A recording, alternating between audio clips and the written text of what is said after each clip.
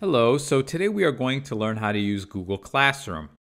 Now, Google Classroom is where your teachers are going to be putting your assignments, your notes, and it's probably where you are going to be submitting all of your assignments as well. So we really got to get good at using Google Classroom. So today we're going to learn how to do that. Many of you have used Google Classroom before. If you don't know already, it's this icon right here. It's like a green chalkboard. And if you don't have it, you can download it in self-service. So I'm going to open Google Classroom. And if you haven't signed in yet, it should say Get Started. So I'm going to hit Get Started.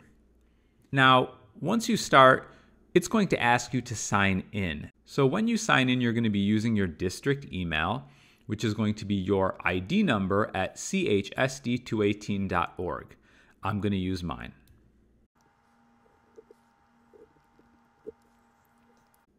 And then you're going to hit Next. And then you can put in your password. I'm going to put in mine. Now, I also want to say that if you've already logged into your Google account, there's a possibility that you'll just be able to choose your account and not even have to type anything in. So if that's the case, just click on your account and log in. And when you first open Google Classroom, it's going to say, Classroom would like to send you notifications. And you're going to hit Allow. And there we go, a nice blank page. And if you'll notice at the bottom, it says Join your first class. So we are going to hit the plus icon. And it says Class Code. So your teacher at some point should give you a class code to enter their classroom. So now I'm going to type in the code that my teacher gave me to get into this sample classroom. And then in the top right, you're going to hit Join. And at this point, you should be part of the class as long as it all went correctly. At the bottom of this page, you'll see three options. You'll see Stream, Classwork, and People. Once again, I'm highlighting them. That's Stream, Classwork, and People. Now, the stream is what you're looking at now. And it's basically just a stream of everything new that's been posted in order. It's kind of random. Anytime something new is announced to class, it will pop up here, but it's not necessarily organized that well. So I advise you to use the tab at the bottom called Classwork, which I'm highlighting right now. So you'll see Classwork. And you'll see that there are two assignments listed. It says Sample Assignment and Reading Question. I'm going to click on the one called Reading Question first. And you'll see it says Reading Question worth 100 points. And at the very top, it even says that it's due Friday at 3 p.m. So we have all this information that the teacher has provided you. And then he says, what did you think of tonight's reading? Comment below to receive full credit. So at the very bottom, it allows you to add a comment. If you have a question for the teacher, or if the teacher wants you to write a comment, you can click the Add Comment button, which is at the very, very bottom. So I'm going to click it. And I'm going to add a private comment. And I'm going to say, I thought the reading was great. And then you'll see a blue arrow on the right, and I'm going to click that blue arrow. And just like that, I've submitted my comment. And at the very top, you'll see this gray arrow pointing down. And if you click that gray arrow, you can be done with it. Now, if we want to go back to our main screen, we're going to hit the back arrow, which is in the top left. You see me highlighting it. It's the back arrow in the top left. We are going to click it. And now we're back to our assignments.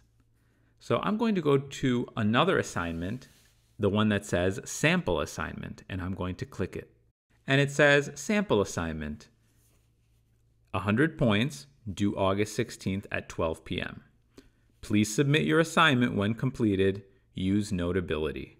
So the teacher has given me some information that I now need to use. So again, at the very bottom it says Your Work, and I'm going to click that gray up arrow. And when you do that, it shows you all of your work. And it also shows you that the teacher has given me a document. It says Test Student Chemistry Electron Notes. So I am going to click on that document right there that I've highlighted. And that's kind of like the worksheet that the teacher has given you, or the assignment. And you'll see that it comes up in Google Docs because this is a Google Doc. So now we've opened our assignment. This is kind of our worksheet, right? But you'll notice that there are some icons here. So for example, in the top right, you'll see a pencil icon, and I've highlighted it right now. And if you hit that pencil icon, it will take you to a new screen. And this screen allows you to edit your worksheet or your document. So I can write all over it, I can take notes, and I can complete my worksheet just like this. I can also zoom in to make the worksheet bigger or smaller. And if you look, there are a lot of options at the bottom. For example, there's an eraser where I can erase. There is a pencil or pen where I could write. And if you click it again, you can even change the color of the pen. There is a marker next to that, which has a thicker line, and you could even change how thick it is and the color of your marker. There's a highlighter.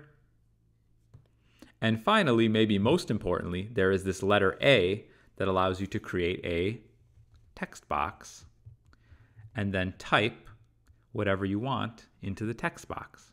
So there are multiple ways to complete your assignments in Google Classroom. You can also import an assignment from an app called Notability that we'll talk about later. If you look at the top right, you'll also notice that there's like a turned arrow that's turned left. I've highlighted it right now. And if you hit that, it's an undo button, and it will get rid of the last things that you did.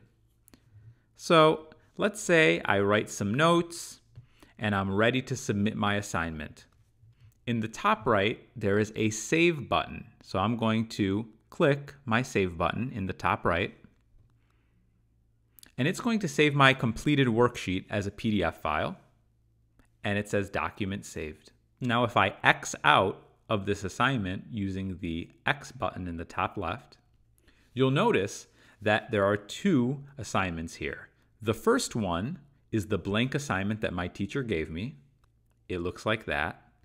And the second one, the PDF, says edited because that's my assignment and you can actually see it here.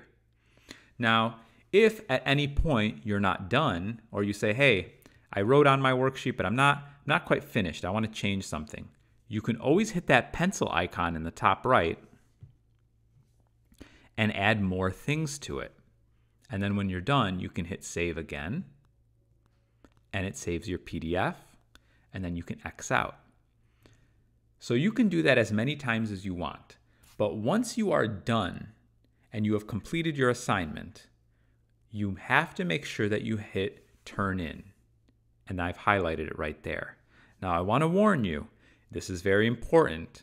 If you do not hit the Turn In button, your teacher will not see your assignment and your assignment will be late.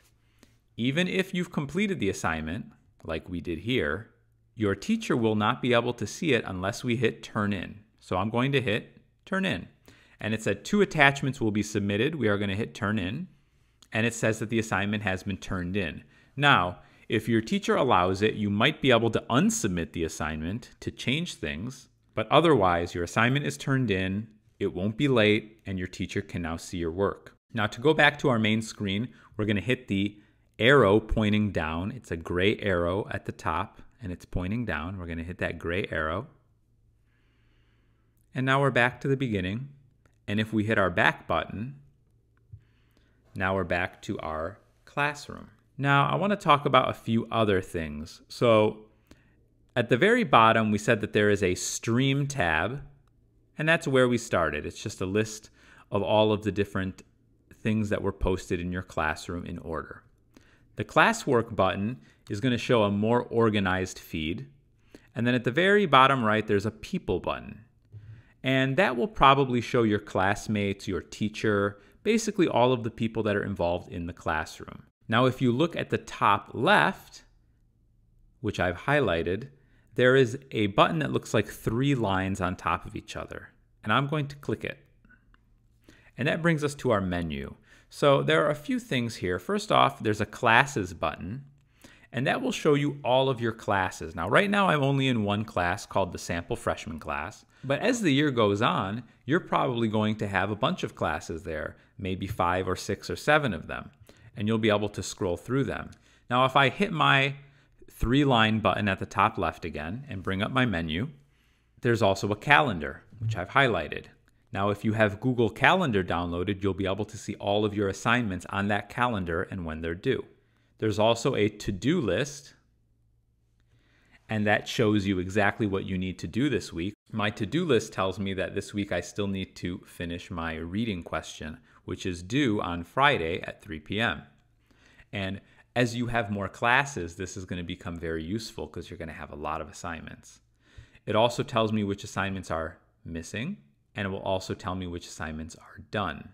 Remember, we turned in one assignment already, so it shows that that assignment was done early. If we go back to our menu, you'll also see a Classroom Folders button, and you'll also see a Settings icon. I'm going to click that Settings icon, and I want you to know that you can go through here and change some different things about your account. For example, in the Notifications tab, which I've highlighted, you can change how you get notifications for your class. For example, do you want to get email notifications? If so, make sure the first button is turned on, and if not, you could always turn it off. Do you want class notifications? Do you want to see notifications when you comment on a post? There's all sorts of different features, and if you want to make sure that you are getting all of your notifications, make sure that you look here. I can get out of this menu by hitting the Done button, and that is essentially Google Classroom. So I hope you've had a good time learning about Google Classroom. I hope it's easy for you, and if you have any questions, your teachers and your tech department are here to help, so please ask us questions as the year goes on. Have a great day.